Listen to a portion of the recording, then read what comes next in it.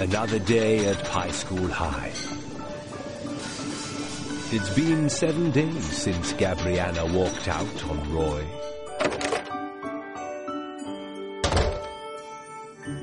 Roy Oldham, star student and pie maker extraordinaire, has so far been unable to make it into his kitchen.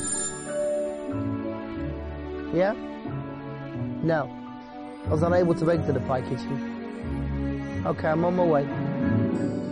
Taylor Squealer, academic loner and pie school nerd, awaits her audience with the award-winning pie maker himself. Hi, Roy.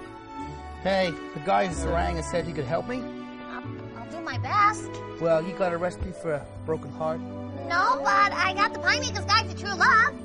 Roy was willing to try anything if it meant a chance of another glimpse of his beloved Gabrianna.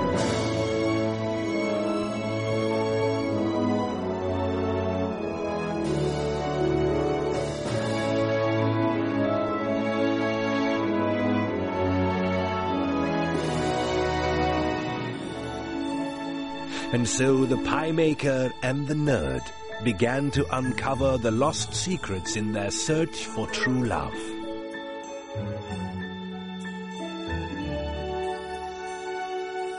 And after many hours, an answer had been found.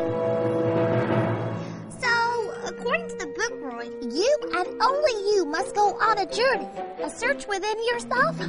Yeah, a quest for ancient pie ingredients. Then, and only then, can you make the perfect pie.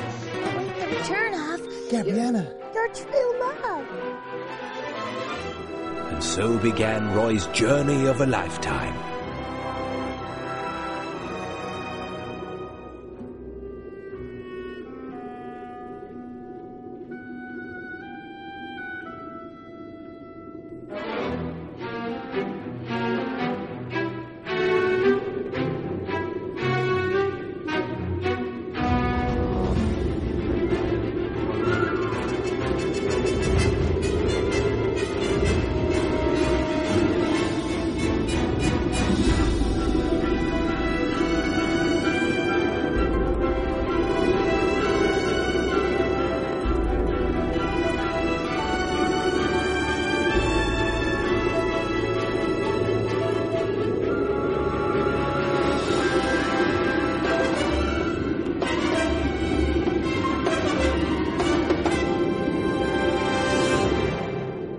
I've done it! And just when the pie maker thought he'd obtained all his ingredients... Oh no, what's this? There was one ingredient that could never be found, but had to be made. A tear of true love? How am I going to find this? Staring defeat in the face was just too much. It's just too much.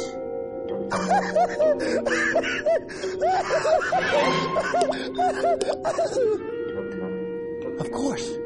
My tear of true love. And with that, he began his journey home.